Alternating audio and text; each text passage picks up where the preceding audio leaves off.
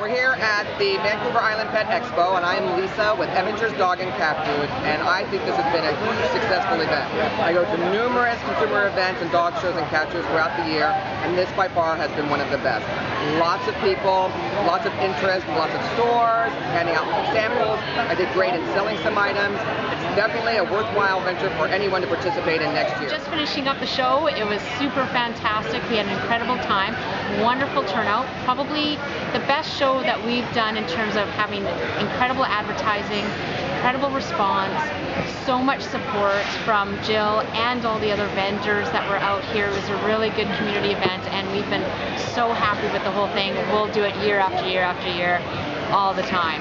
So thank you so much. We really appreciate everything, and yeah, great success. It's been really great. It's been busy all weekend. I've actually gone through most of the products, so we're planning for next year, which I'll be back for sure.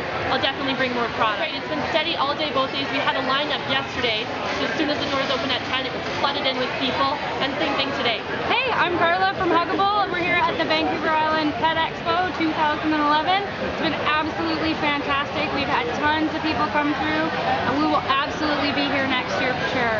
Well, I think it was wonderful. It was a great opportunity. We had a lot of people, and I'm looking forward to it next year. The attendance has been amazing. It's been incredibly busy. I find that it's been really steady. Everyone's been really friendly. It's been a really good experience, and I think we should definitely do it again. I mean, we've had to go and replace our cards and our pamphlets 3 times. Actually, I gave away everything all the information I had for the whole weekend in just Saturday.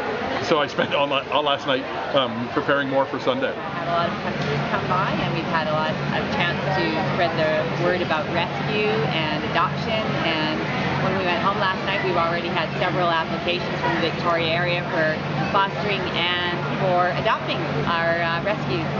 This show's been great. There's been so many people through, lots of people asking questions, lots of people that heard about everything that we were doing.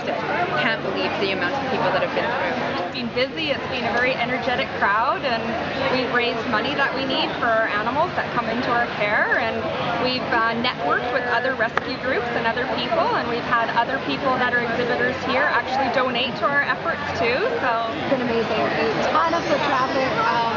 So nice to interact. Great. You've done a fabulous job of organizing it. There are fabulous exhibitors, lots of people here. You've done a great job marketing. It's really fun. Yeah, I'd come back again in a heartbeat. A lot of exhibits, lots of cool stuff, lots of products. We will be exhibiting again. Excellent. It's been a great time, great turnout, lots of information.